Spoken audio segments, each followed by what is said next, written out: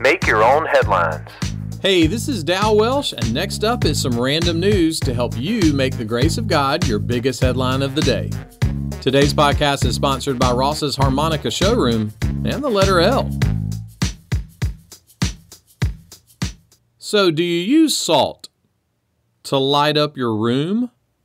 There's something called a Himalayan salt lamp.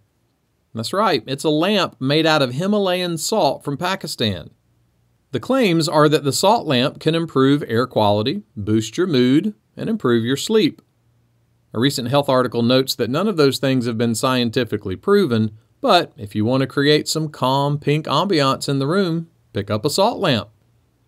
You know how when you find a genie's lamp, you're supposed to rub it? Does that mean if you find a frog's lamp, you're supposed to ribbit? Ribbit. Ribbit, ribbit. In the very last book of the Bible, John writes down a prophetic reality about the eternal kingdom of God. This is what he wrote. And the city has no need of sun or moon to shine on it, for the glory of God gives it light. The extreme coolness of the Bible is that on our darkest days, it brings us the light of truth.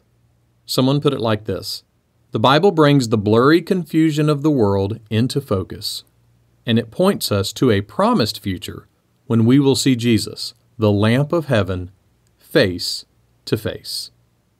So, check out those salt lamps and spend some time with the Bible.